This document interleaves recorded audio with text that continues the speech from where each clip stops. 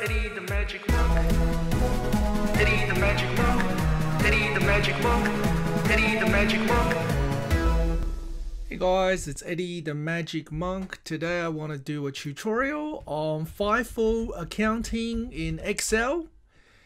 This tutorial is an Excel tutorial. It's not meant to teach you accounting or tax. So this is only how I choose to do it. It's got nothing to do with tax advice or proper accounting or whatever. So make sure if that's what you're looking for, that you seek a proper tax accountant or whatever it is, a professional. Here I'm just teaching you the Excel bit to make things work. So what is FIFO accounting? FIFO accounting is used by people who own businesses in buying and selling products, and they make a profit and they need to report to the government how much profit that they're making. So how do you do that? Well, firstly, let's get some record for buying. Okay, because in order to buy and sell, you must buy something in the first place. So let's buy some stuff. Okay, so let's buy some stuff in January this year. So let's say we buy something on the 6th of January 2020. So what do we buy? We buy some pens. Okay, we buy some pens off overseas supplier or factory or whatever it is, and the cost price. Okay, so how much do you buy them for? Okay, so I'm gonna say cost price per unit. Oops, cost price per unit. All right, each pen from your supplier overseas costs 20 cents. All right, some really cheap pens. And how many did you buy? Number of units. And let's say you buy 200 pens. You buy a lot of pens that you're going to sell later. So then you write total cost. Total cost is 200 times 20 cents. Is $40. All right, you spend $40 on 200 pens. Really cheap. Okay, so now you buy some more pens. So let's say in February the 3rd. Oops, 3rd Feb 2020. You buy some more pens. And this time you pay 25 cents per unit. Costs a little bit more. And let's say you only buy 150 pens this time, because it costs a bit more, so you probably buy a little bit less. So now the total cost is $37.50, and then we're just gonna buy it 3 times so that you can see it a little bit better. February the 20th, you buy even more pens, and this time it's 23 cents. Okay, and you buy 130 because you got sick of buying pens. Okay, so now you got all these pens and you want to sell them. Okay, so record for selling. All right, because now you're going to sell your pens. So let's say you start selling it in March, 3rd of, let's go 13th of March. Okay, now you're going to sell some pens.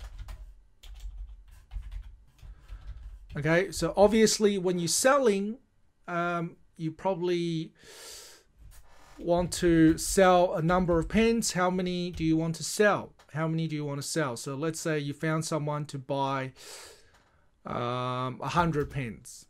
Okay, you found someone in Australia to buy 100 pens, and your selling price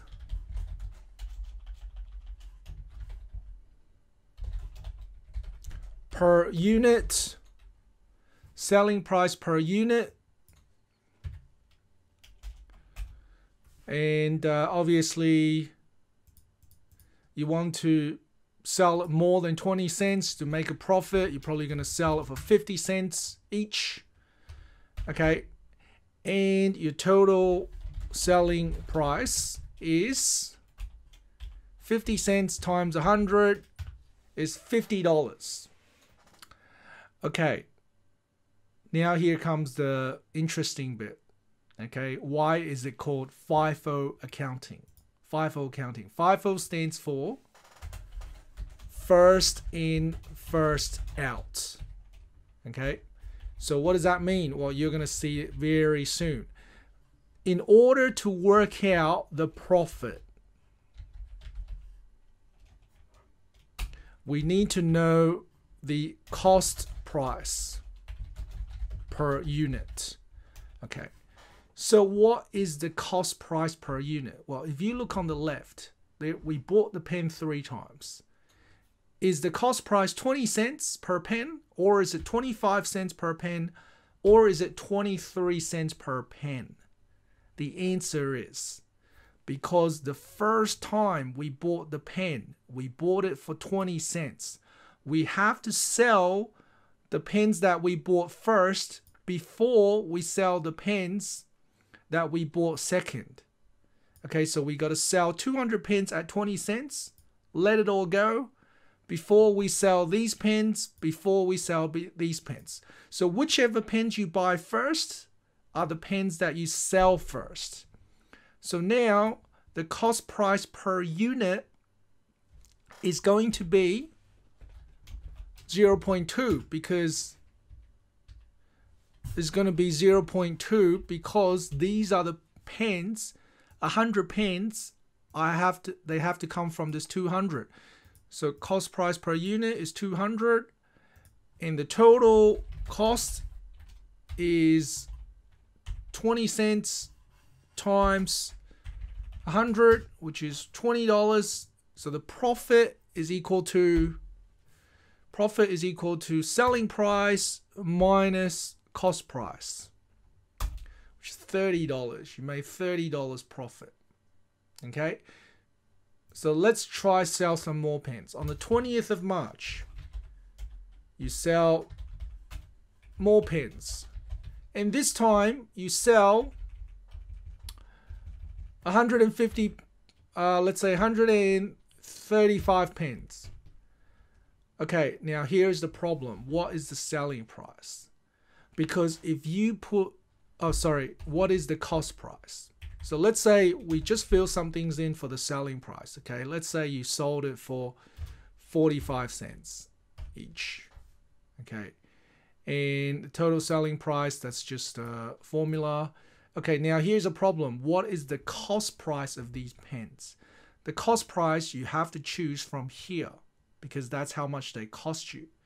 But the first 200 pens cost you 20 cents. You sold 100 of them already at 50 cents each. So out of these 200 pens, you only have 100 left. Okay, so 100 out of 135 pens will be 20 cents. So you can't put 20 cents here and leave the 135 here because 35 of these pens are now drawn from the second row. Right? 35 of these pens, they don't belong here. They belong here. So therefore, you have to change that to 100 and bring the 35 down here. Okay, again, you only sold them for 45 cents. Your selling price is $15.75 for the 35 pence. These 35 pence cost you 25 cents each because they are now from the second batch that you bought it for. And then you can now drag these down. You can now fill these down because that is the total cost comes from the cost price times by the quantity. The first 200 pens, they cost you 20 cents each, so you put 20 cents here. The next 150 pens cost you 25 cents each, but you only sold 35 of them. And so you can see the cost price is 25 cents. Total cost is cost price times quantity.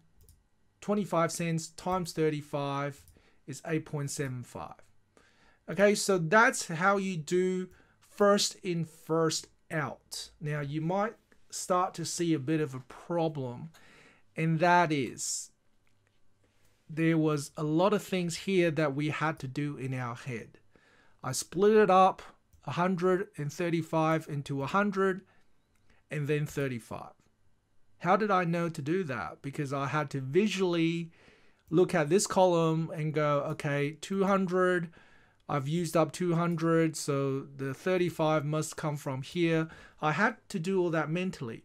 Now that's not good, because if you have to do that every time, your Excel is not automated, okay? And you have to do a lot of manual labor. So the next lesson, we're going to start talking about the formulas for making Excel do this for you automatically. Thanks for watching, guys. See you next time.